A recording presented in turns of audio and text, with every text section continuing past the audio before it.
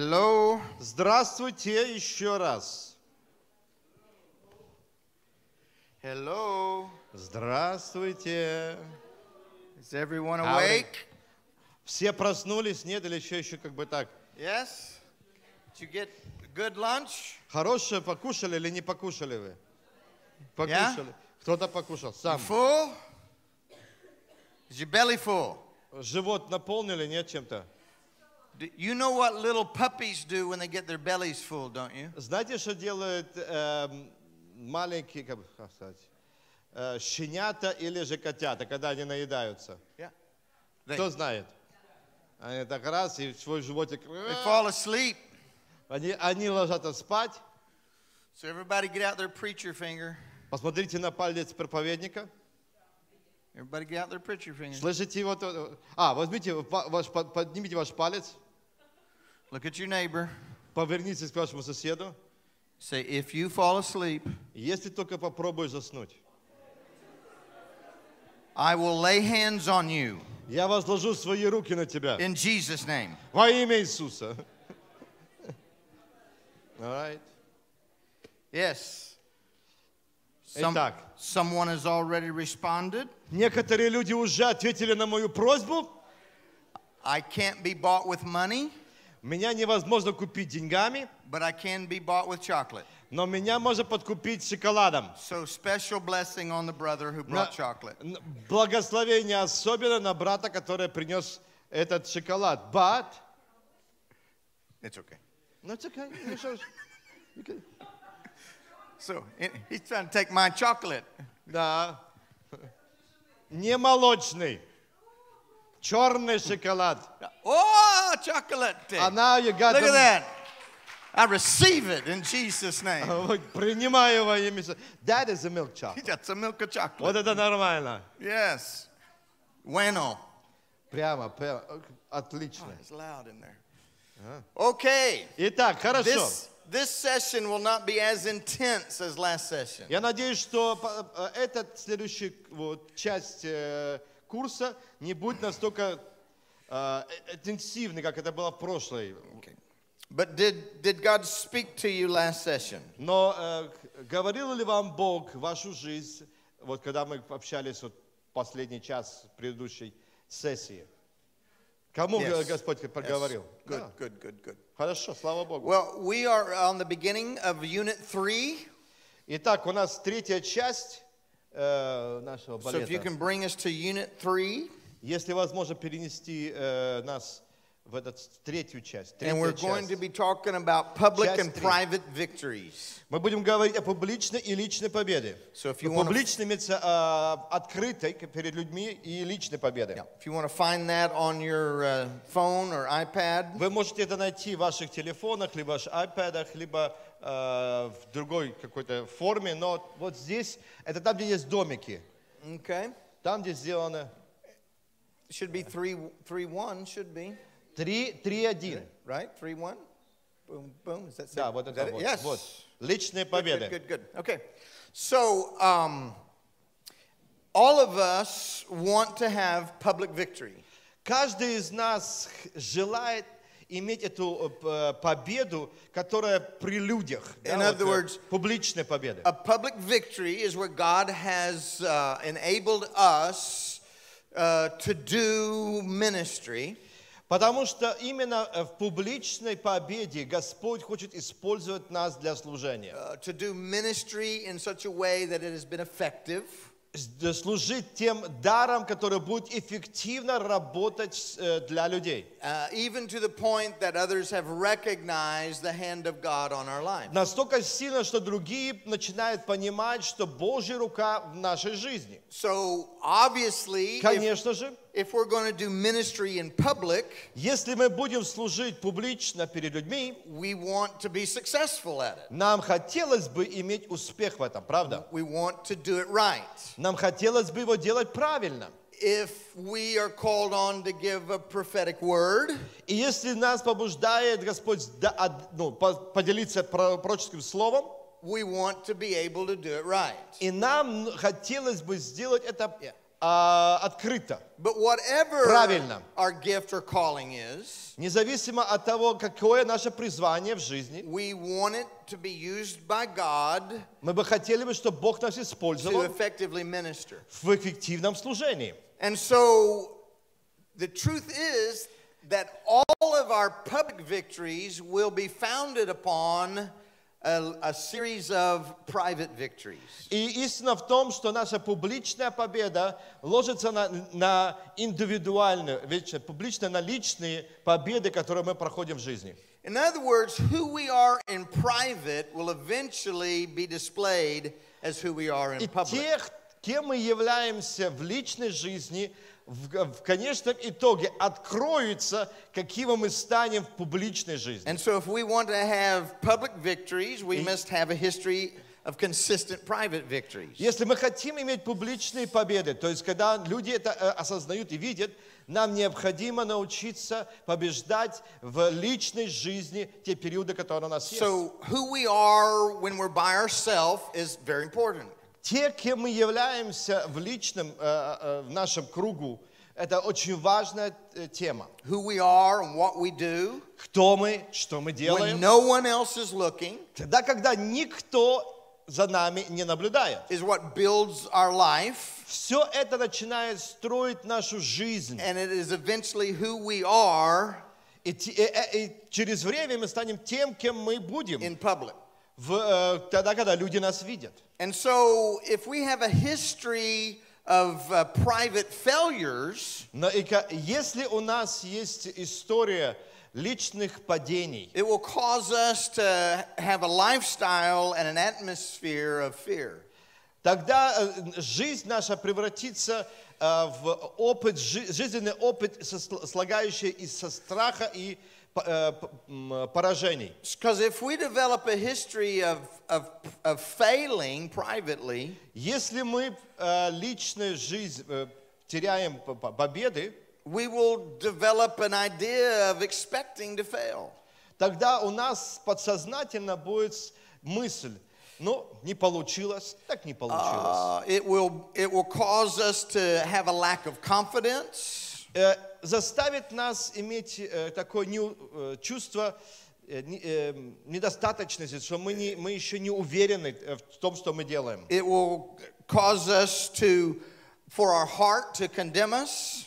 Это образ жизни, который нету победы в нашей личной жизни, заставит наше сердце сомневаться, что мы имеем победу. And it's hard to walk in victory when we perceive ourselves as failures. И нам тяжело достигать этих побед в жизни, так как мы начинаем смотреть себя как неудачников. A history of failing will open the door to the demonic realm. Также личная неудача или же такие провалы открывают дверь к демоническому влиянию. And fear leads to anxiety. А страх, как мы знаем, приводит нас к смущениям и неудобствам. Anxiety will eventually lead to depression. И в конечном итоге мы впадаем в депрессию, потому что мы не можем победить какие-то вещи на личном уровне. And so our battles start in private. Наша борьба начинается с личной жизни. Our integrity begins in private. Наше почтение личности начинается с личного жизненного опыта. And our confidence is built upon our private life. И наша уверенность начинает строиться из нашей личной жизни, где мы имеем победу. And so we must develop a history of private victories. Надо развивать эту жизненную стратегию побед, чтобы дальше быть успешным. What is a private victory? В чем заключается личная победа? A private victory is doing what I'm supposed to do even when no one else is looking. Это то состояние, когда мы решаем делать то, что нужно делать, когда никто за нами не наблюдает. It's doing what I'm supposed to do whether anyone sees me or not. Мы должны делать то, что мы должны делать, когда люди смотрят на нами или нет. It's doing what I'm supposed to do, whether there's a reward for it or not. Фактически делать то, что независимо, получу ли я за это награду или нет. Because private victories are what builds integrity into our life. И личная победа утверждает вот такое почтение или же утверждение твоей жизни, кто ты. Private victories are those things that are only seen between us and God. То, что личное, это видно только тобой и Богом. And so private victories are not something we talk about. Мы не говорим о личных победах. We don't boast about. Мы не можем даже погордиться тем, что мы где-то победили. Вот мы в той или другой сфере мы победили. And so we don't go around telling everybody we've had a quiet time every morning all week long. Мы не говорим такие вещи, как ты знаешь, я каждое утро молюсь в уединенном месте, я имею победу в этом. Because for many of us that's a private victory. Для многих из нас это уже является личной победой собственного эгоизма. I got up every morning early. Я поднимаюсь каждое утро Way рано-рано. early in the morning. Рано до восхода And I солнца. spend an hour and a half with God. И час с половиной молюсь с Богом. Every morning this week. Каждый день на этой неделе. Yay. Молодец. Because the Lord says if we boast about our private victory, И Библия говорит о том, что если мы гордимся тем, что мы в нашей личной жизни, что мы имеем, then our only reward for it is our boasting. тогда личное вознаграждение – это просто вот гордыня. And so we don't boast about private victories. Мы не гордимся тем, что какие победы мы имеем в личной жизни. We learn to walk in obedience. Мы учимся ходить в послушании. And every act of obedience И каждое решение в послушании is a private victory. является уже победой. And it becomes like the sand that is needed to lay a firm foundation of concrete under us. Это как тот песок, который должен лечь перед тем, как мы заложим хороший фундамент. And it's because of private victories that we can stand strong when we face opposition. Только лишь в личных победах мы сможем противостоять в оппозицию тому, что движется в нашу сторону сложным или тяжелым. And so we have to learn very early how to submit our will to the Lord. Нам нужно научиться очень рано, как подчинять свою волю Божьей воле. Now, there will be things that God will tell you to do Будут вещи, которые Бог конкретно, лично вам будет говорить. that He might not tell someone else to do. А то, чего Он не будет говорить, чтобы делал другой, твой сосед или кто-нибудь другой. Right? Правда? Jesus said to Peter, Peter, this is how you're going to live the rest of your life, and this is how you're going to die. Помните, когда Иешуа говорит Симону, таким образом ты будешь жить всю свою жизнь и потом в конце умрешь. And Peter didn't like what he heard. А Петру это вообще не понравилось, что он слышал. And he turned around and saw John. А потом он так через краем глаза увидел, что and he said- Иоанн шел сзади. He said to Jesus, well, what about John? И он говорит, а как насчет Иоанна? Каким образом он умрет? And I love what Jesus said. А мне понравилось, что сделал Иешуа. What's it to you what I do with John? Какая тебе разница, что я с ним вообще буду делать? You just do what I told you to do. Делай то, что тебе нужно делать. Я тебе говорю, то делай. And so there will be times God will say to you, I want you to get rid of this thing out of your life. Бог иногда в вашей жизни будет говорить какие-то специфические вещи. Хочу, чтобы ты избавился вот от этого в твоей I want you to жизни. remove it from your life. Вы только забери. And you say, yeah, but so-and-so does it, and so-and-so А does ты it. можешь and сказать, so- подожди, а что там Йося или там другой, он почему может делать? And God says, I'm not talking about so-and-so. А говорит, я не говорю за того, I'm за того. talking about you. Я говорю лично о тебе. Because for you right now, Потому что для тебя прямо сейчас this is your next step. это твой следующий шаг. And so if you're going to take your next step, И если ты будешь двигаться, you need to remove this from your life. тогда в твоей жизни эти шаги должны быть изменением. And so we have to be willing to obey God. Поэтому нам нужно научиться слушаться Бога и доверять Ему. And we say yes. Мы говорим «да», We remove it from our life. мы уберем эту вещь из моей жизни. But we don't go around talking about it. Но, знаете, нам не нужно ходить ко всем говорить, от чего я избавился. Because it's a private victory. Потому что это личная победа. And God will use these daily and weekly and monthly private victories И Бог будет использовать эти победы, которые днями, неделями или месяцами происходили. to keep you on a track of growth, Будет двигать вас в возрастании, to keep you on a track of faith, чтобы вы возрастали в вере, and to have faith for whatever is the next step. а потом иметь достаточно веры, чтобы использовать для такого шага, который мы не ожидаем. And as we walk in these private victories, И когда мы ходим в этой личной победе в нашей жизни, then God will begin to give us public victories. тогда Бог будет являть нам публично, то есть победы, которые видны перед You're всеми. faithful with a little, Ты становишься верным в малом, and then God will increase. и Бог будет увеличивать ответственность. And so we have to deal with this prideful issue that wants to be out there and visible and used by God. Фактически мы должны научиться контролировать эту гордость, которая хочет быть вот там, публично, там уже засветиться. Only for the purpose of recognition. Для того, чтобы нас приняли, нас воспринимали, мы весомы. Because it's when we are faithful with what God has given to us in private, Но я хочу вам сказать, то, где мы начинаем иметь победы в личной жизни, then we will be able to be victorious in public. тогда через время мы сможем быть победителями и в более широкой аудитории. So a lifestyle of private victories Когда мы устраиваем жизненный стиль жизни, как победоносную жизнь каждый день, will eventually create a ministry of public victory. тогда это сделает платформу для публичного служения. Amen. Аминь. Царь Давид learned to trust God when he was a shepherd boy. научился доверять Богу в то время, когда он еще был пастухом. Way before he became a king. Перед тем, даже когда он задолго до того, как он стал царем.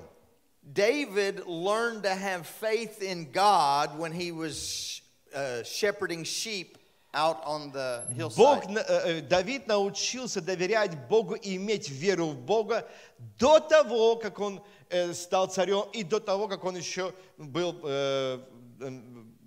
пастухом. And God was building faith into David. И Бог тот, кто утверждал эту веру в нем. And teaching him then how to trust God.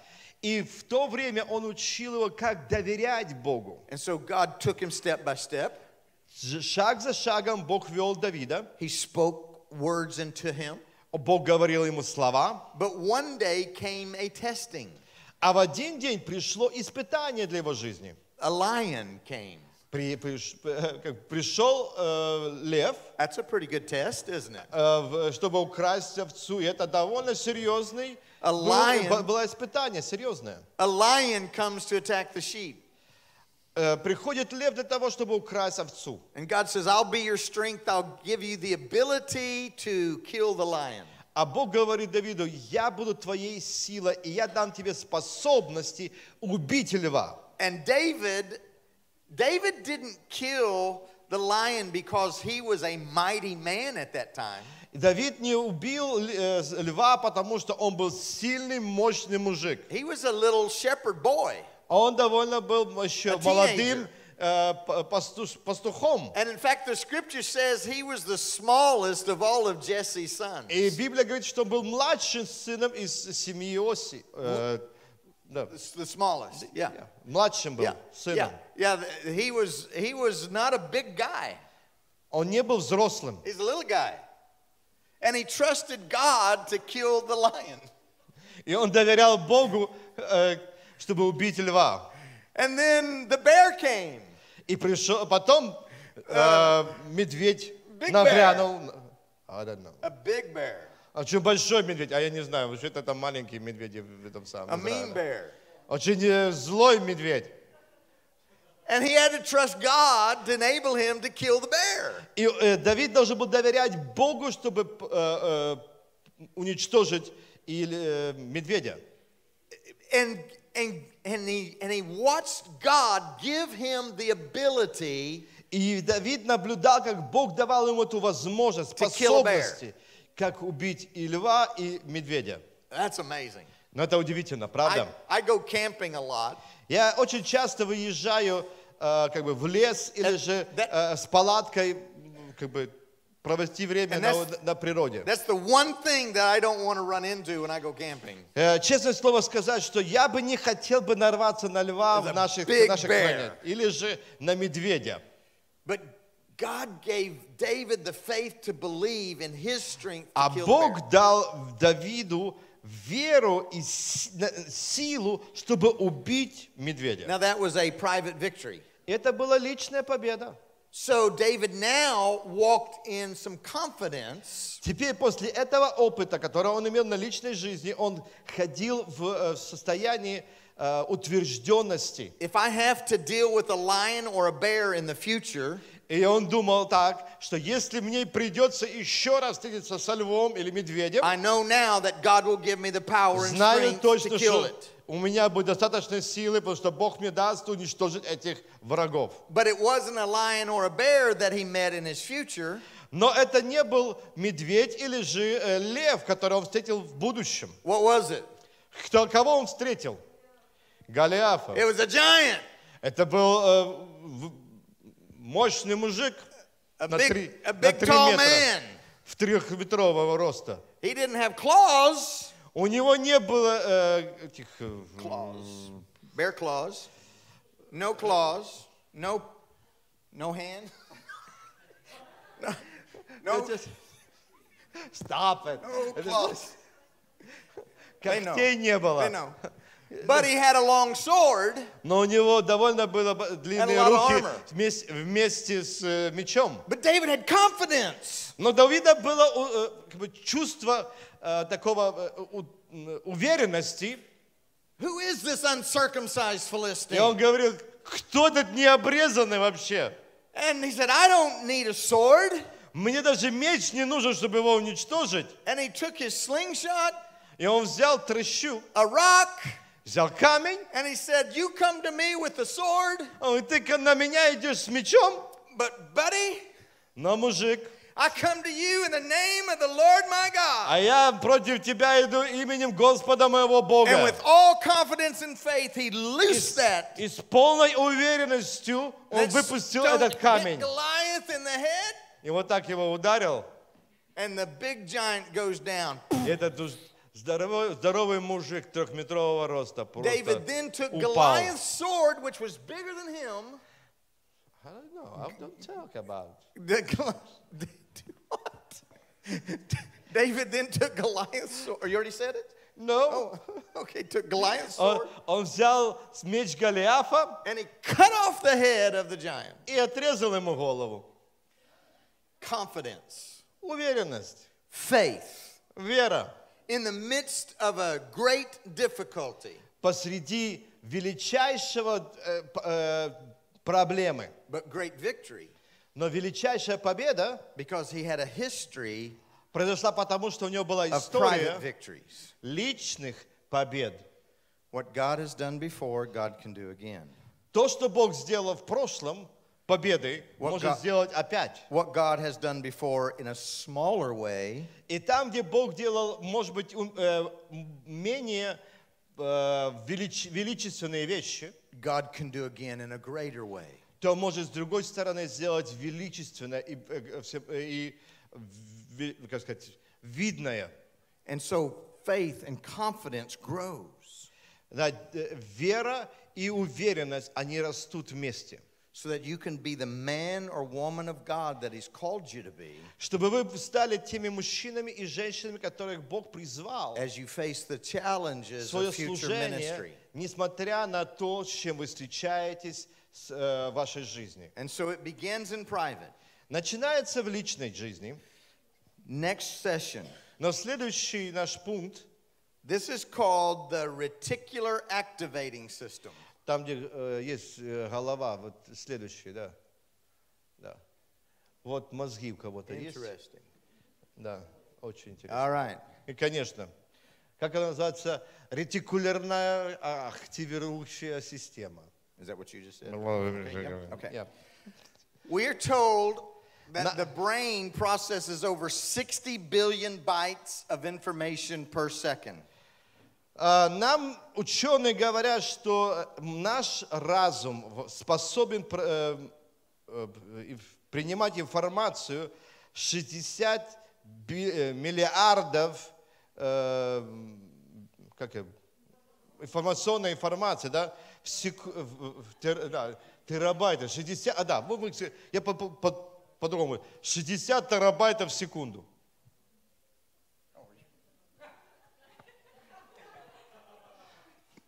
How many of you have a brain?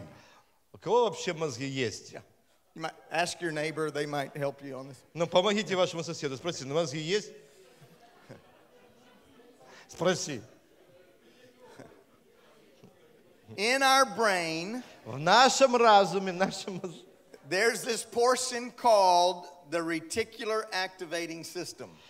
есть часть нашего разума или нашего серого вещества, называется ретикулярная активизационная система, да, такая? Yes. Я тебе It говорю. is the place where all information is stored for the purpose of recall.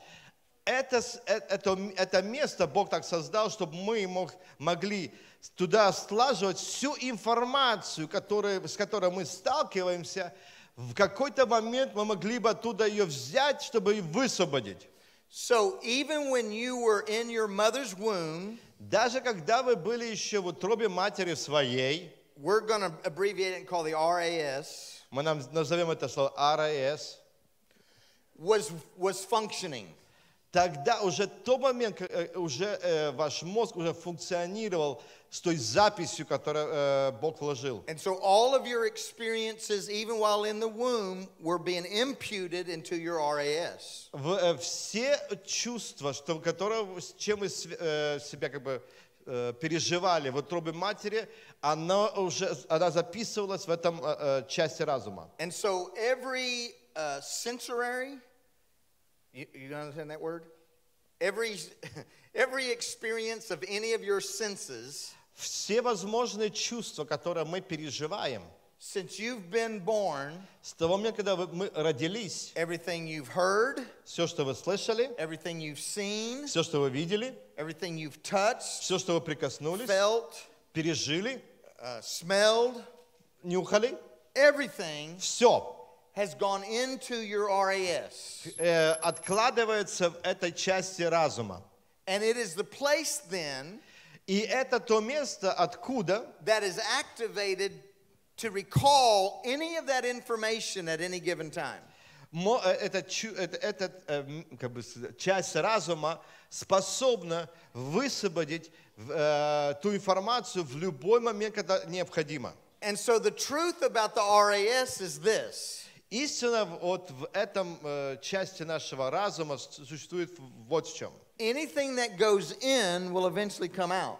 Все, что приходит к нам, в один момент мы сможем его высвободить. And whatever is of the majority that comes in И того, чего сильно много приходит к нам в голову, is what will most of the time come out. и в один момент оно все выливается. So the question we have to ask is, what is our RAS full of? И нам нужно задать вопрос, чем же все-таки забит тот разум, который Бог нам дал? What's it full of? Чем он наполнен? What have we been looking at? Что мы видим? What have we been listening Что to? мы слушаем? What have we been gravitating to? К чему нас влечет что-либо? What has our heart longed for? Что сердце желает? Because that's what's in us that will come out. И вот то, что внутри нас, оно в один момент или в какой-то момент, оно все-таки выльется наружу. And so when we were born again, Тот момент, когда мы родились свыше, we got a new spirit. мы имеем новый дух. But how many of you know we still have the same mind? Но как многие из вас понимают, что у нас еще есть тот же разум? Yeah. And so what does the Bible instruct us to do? А что Библия нам советует делать? It says to renew the mind. Преобразовывайтесь чреслами разума вашего, да? Because if we don't renew the mind, we're going to always think what we've always thought. If we don't renew the mind, we will continue to think what we've always thought. If we do not renew our mind, Если мы не обновим наш разум, we will continue to think what we have always thought. мы будем продолжать мыслить так, как мы мыслили до этого. And the Bible says И Библия говорит нам, that as we think, so are we. как мыслит человек, таким он и есть. In other Помните, да? words, our behavior always follows our thinking. Наше поведение всегда это результат нашего мышления. Have you ever said, why did I do that? Кто из вас думал так, вообще, что я это сделал? Anybody ever say that? Кто это говорил? Why did I do that? Да, я так делал даже. Whether you realized it or not, you were thinking it. Даже в то время, когда вы не понимаете, о чем вы думали, но вы сделали, но ваш разум подсознательно провоцирует действия. But why do we think we weren't thinking it? А почему мы не думали, о чем мы думали? Because a lot of times we're not thinking about what we're thinking. Потому что в большинство случаев мы даже не пытаемся думать, о чем мы хотим подумать. I need to let that soak in just a little bit. Да, только переработайте, что я сказал-то. Because the RAS is just continuously processing. Потому что та часть разума, которую Бог создал, чтобы там сложить всю историю нашей жизни, да, она постоянно в процессе. 60 терабайтов памяти. And some people refer to it as the back of our mind. Некоторые думают, знаете, чем ты думал, что задней частью своей думал, да? Там? Or our subconscious mind.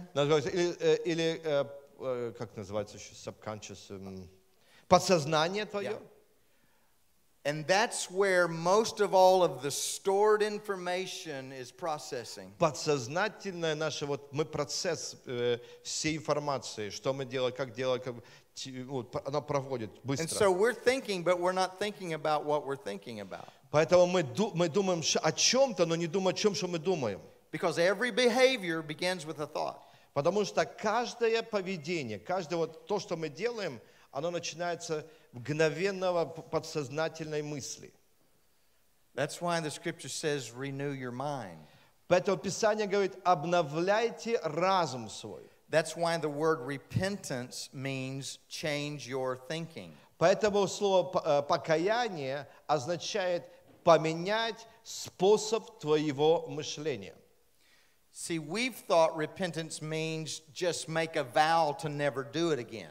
Мы привыкли к тому, что если покаяние, мы каемся, это заклять себя, чтобы больше этого не делать. But you can make 1,000 vows and it will not do you any good. Вы можете себе пообещать или заклять себя 1000 раз. Because your will works in response to your thinking. Но это не поможет, потому что ваша воля, она отвечает о том, о чем вы думаете. And so another way of saying it, По-другому сказать, if we've put a lot of garbage into our mind, если у вас целая свалка всякого дерьма в вашем разуме, eventually garbage is going to come out. то я вам гарантирую, то эта свалка и вылезет наружу. And so the enemy uses this against us. А враг, он всегда использует эту ситуацию против нас. And tries to lock us down and say, well, this is who you are, and this is who you've always been, so this is who you'll always be. И когда мы что-то делаем, сразу мысль приходит, ты никогда не поменялся, каким ты был, таким ты и остался. But that is not true. Но это не есть истина. Because we can renew our mind. Потому что мы способны We can менять change свой our разум. именно свое поведение. And that's why, even though we are people of the Spirit, Даже при всем том, что мы говорим, что мы как человеки, мы духовны, even though the prophetic gift is a spiritual gift, и пророческий дар является духовным даром, in order for us to be truly effective но чтобы быть эффективными пророками and to clearly hear God, и ясно слышать Бога в своей жизни, our mind needs to be continuously renewed with the truth of the Word of God. наш разум должен быть обновляемой истиной Слова Божьего, которое мы читаем. That's why we take the scriptures. Вот почему мы берем Писание, вот That's why почему мы we берем Тору. read the scriptures daily. Вот почему мы читаем слова Всевышнего, которые записаны в Библии. That's why we memorize the scriptures. Даже мы изучаем или же выучиваем стихи Писания. See, David understood this Давид это понимал, because he said, "Your word have I hid in my heart." потому что он говорит, Слово Твое я утаил в сердце своем. In other words, I've memorized your word, С другими словами, я его запомнил, я so I его will not повторял, sin against you. чтобы я не грешил против Тебя. He understood that sin began with his thinking. Он понимал, что грех начинается с мышления. And so he wanted more of the word of God inside of his И он heart хотел, чтобы все больше Слова Божьего оставалось в его сердце, to change his thinking, чтобы поменять его which мышление, would change his behavior. которое меняет его поведение. And so the Holy Spirit will use the word of God И Дух Святой будет использовать Слово Божье and renew our mind. и способно менять наш разум. And so the good news is И добрая весть в том, you can think differently. вы не сможете по-другому мыслить. In fact, И также we can begin thinking as Jesus would think, мы можем мыслить так, как мыслил Иисус, Иешуа. because he said he would give us his mind. Потому что Иешуа говорит, я дам вам разум, то есть возьмется от меня и дастся вам. And he would renew our mind. Он способен изменить наше мышление. And it's so important that we begin to practice that in our life. И нам важно начинать практиковать вот эти способности изменения нашего мышления. Because whatever is in us will eventually come out. Почему? Потому что то, что внутри нас, в один момент, рано или поздно, оно вылезет из нас. And so God loves us so much, he wants to help us with the process. А Бог настолько нас любит, чтобы хотел бы нам помочь с нашим процессом перемен. So he'll bring some kind of a test in your life. И поэтому приходят некоторые такие испытания в нашей жизни. Something that's meant to shake you a little bit. То, что позволяет нас немножко потрясти или же посмотреть нашу реакцию. So that you can see what comes out. Чтобы можно было посмотреть, а что же выйдет, когда мне что-то больно сделают. One year when I was in college, Однажды, я помню, один год, когда я еще был в колледже, I had met this girl and we started dating. я встретил девушку, с которой начал встречаться. And I thought she was a good, strong believer. Я думал, все-таки она такой крепкий, знаете, устоявшийся верующий человек. And one day I called her. She was over in her dorm room, and I called her. Зная, что она находилась в общежитии, я позвонил ей. And I didn't know it, but when I called her, she had just gotten off the phone with someone else. Я когда звонил, я не знал, что она только завершила звонок с кем-то уже, только секунды прошли. And Она как бы нажала на прекратить звонок. so she had the phone in her hand У нее был телефон в руке, and had the receiver in the other hand. а на другой руке был как бы наушник. And she had just with her thumb hung up the phone. Она как раз только выключила. Well, as soon as she did, it rang. Как только она выключила, звонок пошел. That was me calling her. А это я уже звоню. And so, she thought she hung up and it rang. Она подумала, что вот она не успела как бы. And it startled her. И она начала заикаться как-то так. And so she let her thumb off. Она как бы отпустила свой палец и ну, чтобы звонок соединения And so произошло. it connected us, И как раз в этот момент нас соединила линия. but it all happened in just a split second. А это все происходило в мгновение секунд. And Просто so- секунды. I pick up my phone, just dial her number. I picked up my phone and just dialed her number. Я все-таки, я только взял свой телефон, нажал ее номер телефона. And the next thing I hear, А вот представьте, я звоню к ней, I didn't even hear it ring. я даже не услышал, что был звонок. Знаете, как The идет? next thing I hear is her cursing. А следующее, что я услышал, она просто на меня матом, Blankety, blankety, blank, blank. как загнула на меня матом. I'm like, what? А я говорю, ты чё? And she said, well, it scared me. Ой, это испугало меня вообще-то. It frightened me. Она меня как бы напугала, она мне в And I said, трубку what are you говорит. talking about? А я говорю, о чем ты And she said, well, I вообще-то? just hung up the phone and it shook and rang. Она говорит, как только я нажала, чтобы прекратить свой предыдущий разговор, вдруг это сразу заработало. And I said, yeah, but what came out of your mouth? Она говорит, конечно, да, такое возможно, но то, что с твоего рта полилось, And she said, well, I was just ой, startled. я просто перепугана была, как бы, и так все такое, как бы, несла всякую несуразицу. And I made a big deal out of it. А я, конечно, с этого дела, как бы, сделал большое like, дело. Yeah, but where did Да, that come from? но откуда вообще такое может быть из твоего рта? Well, she didn't like me asking those questions. А она, конечно, ей, конечно, не понравился, что я спрашиваю конкретно эти вопросы, откуда такое может быть у человека верующего. And our relationship ended about the next day. На следующий день наши все отношения прервались. But I was just amazed. What did you do? I said, praise God. Praise God. Но я само сказать, что вообще я был удивителен. So, Удивлен и удивительный сам точно. That's okay. so God will sometimes let some things startle us to find out what comes out. И иногда Бог делает такие вещи, чтобы проверить, что из нас вылазит. So that we can say, well, God, that's not what I want. И мы говорим, Боже, это не то, что я It's not хотел. who I want to be. И я не хочу быть таким. I want life inside of me. Хотелось бы, чтобы было побольше жизни, I want правильной truth. жизни. Хочу истину. I want your love. I want your Хочу grace. Твоей любви, Твоей милости. I want what helps and builds. Я хочу, чтобы то, что помогает взращивать и строить, вот этого бы я хотел. And that's what God wants to do with us. И конкретно это Бог хочет внутри нас. He wants to bring us to a place where we live in the peace of His presence.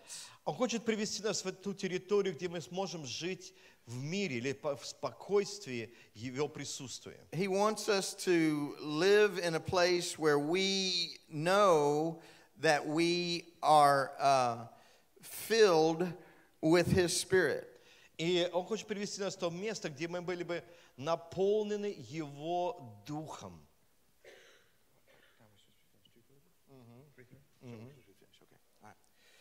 Okay, so what we want to do И все, что мы должны или хотели бы сделать, is we want to allow God to change our thinking. и я бы хотел, чтобы мы меняли наше мышление. So the Word of God does that. И Слово Божье говорит это. Fellowship with the Spirit does that. Общение в Духе, оно позволяет это делать. Worship does that. Поклонение это делает, отношения с Богом восстанавливает. And as we fellowship with God, Когда мы имеем общение and we come to know the heart of God, с Богом, мы начинаем понимать Его сердце, то есть Это- чему у Его сердца открыто. heart of God begins to change our heart, И меняемся внутри, begins to change our way of thinking, мы начинаем мысли менять, so that God could trust us at any given moment чтобы Бог нам мог доверять в любой момент нашей жизни, to be used to release life. чтобы мы могли быть открыты, высвобождать жизнь, слова правильные, благословения, не проклятия. Because I want to tell you where I believe God wants to use the prophetic gift in the greatest way. Я верю и скажу вам, что Бог хочет использовать пророческие дары намного как бы, в величайшем размере и удивительном будущем. And it's not in the church. Я хочу сказать, что дары пророческие не только должны будут работать, функционировать в церкви, а должны выходить за территорию церкви. We are already prophesying enough to each other. Мы уже настолько пророчествовали друг другу, достаточно, правда? When God releases a prophetic gift in you, He does not necessarily plan for you to stand on a platform and release prophetic words to the body. Когда Бог высвобождает слово каждому из нас, не означает, чтобы эта задача ваша будет стоять с платформы и говорить каждому здесь присутствующему, что Бог о них думает. Do you know where God is preparing for you to release prophetic words? Знаете, где Бог хотел бы, чтобы вы высвобождали это слово? Out Там, there, на улицах, out there, на улицах, out there. там на улицах. When you're walking down the street, Когда вы идете по улице, when you're standing in line somewhere, может быть, в очереди стоите, when you're driving in your car, едете в машине. Lord help us. О, Господь, помоги нам, когда мы на машине ездим. God wants to tap your shoulder Иногда Господь может прикоснуться к нам на наше плечо. Тук-тук. and say, see that person in line, 2 people behind you? Вот видишь, люди, тот человек, который стоит 4-5 человек сзади тебя в I've очереди. got something for you to tell them. И у меня есть что-то особенное ему сказать. And God wants to give you a prophetic word for that И person. Бог хочет дать вам возможность поделиться тем словом, которое Он имеет для того человека, который 4 Because that person человека that назад day стоит. said, God, if you're real, have somebody prove it to me today. А возможно, тот человек сказал: Боже, если ты вообще реален, мне нужно подтверждение. And God wants to use you to be his mouthpiece to that И person. Бог хочет использовать вас как его часть слова для этого человека. But you see, if I'm filled with all kinds of other stuff, Но если я наполнен всяким мусором, then it's hard for God to get my attention when I'm standing in line. тогда очень сложно Богу достучаться нашему сердцу, когда мы стоим в этой очереди. Because I'm consumed with everything else. Потому что у меня заботы обо всем, что вокруг меня I'm происходит. focused on everything else. Я сфокусирован на все происходящее в моей Focused жизни. on me, На my я, tasks. мои проблемы. And see, God wants us to live in a way that we're at such peace Но Бог хочет, чтобы мы жили в таком мире, that wherever we are, где бы мы ни были, He can speak into our thinking and we чтобы can, Он мог проговорить к нашему мышлению то, о чем и как мы думаем, hear Him и чтобы мы в этот момент смогли услышать Его. so that He can use us at that moment. Чтобы Он мог использовать нас в это мгновение. And if you examine the life of Jesus, И если вы просмотрите жизнь Иешуа, Jesus ministered more in the marketplace than He did in the church house. что Иешуа служил больше не в синагогах, а на улицах. Yes? Так или нет? Вне религиозных зданий. Most of the ministry of Большинство Его Jesus служений happened while He was going from one place to another. случались эти все служения, когда Он путешествовал от одного места в другое. And He would stop and minister on the way. И по пути Он останавливался и служил людям. Because the Father would say, here, Потому что Отец скажет, Here. вот здесь, вот тут, here. вот там.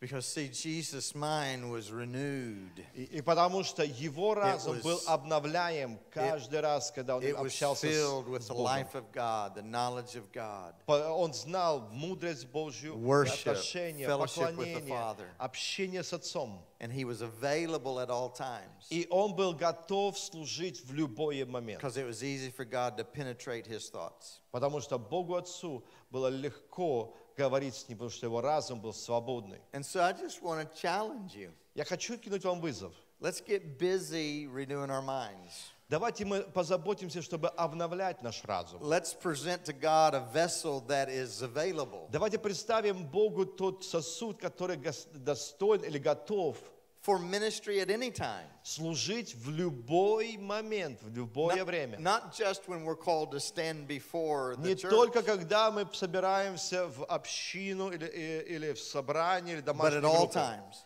но во всякое время. And let Him renew our thinking. И пускай Он обновляет наше мышление. Father, we thank you Отец, мы благодарны Тебе, that your word is truth and что life. Твое Слово истина и жизнь. We thank you, Father, Мы that благодарим, Отец, Тебя, you are merciful towards us. что Ты милостив к нам.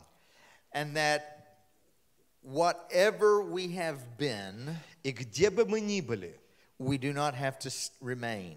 нам не нужно оставаться в том прежнем состоянии. Because you can change us. Потому что Ты можешь и Ты готов You изменять can нас. change our heart. Ты можешь менять наше сердце And you can even change our thinking. и наш разум. So, Lord, we receive your word. Мы принимаем Твое Слово, We Господь. receive the fellowship of your Holy Мы Spirit. принимаем общение Святого Духа. And Father, we И, Отец, мы receive принимаем the place of worship and intimacy with you, то место, где мы отдельно имеем взаимоотношения с that we Тобой, might be changed. чтобы мы могли In изменяться. Jesus' name we pray. Во имя Иешуа Назарета.